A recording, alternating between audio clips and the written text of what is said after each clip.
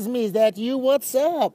Hey, man, I trust you guys are doing well. T-minus 3 days and counting 2014. I got my buddy here, Mr. Travis, out here in Las Vegas, and we're strategizing the next 3 days on how we're going to take Vegas, the West Coast, Vice style, to a whole nother level.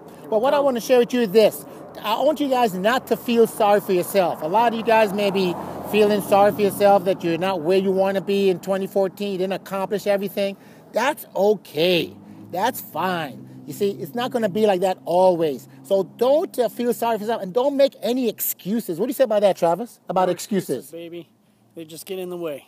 That's right. Excuses is what losers make or losers say to justify. Leaders make it happen. So stop feeling sorry for yourself. It's going to be great. It's going to be better.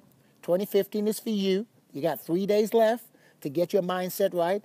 And stop making the excuses. Stop what if, what if, what if. What if you were a millionaire? What if you were successful? What if 2015 is your year?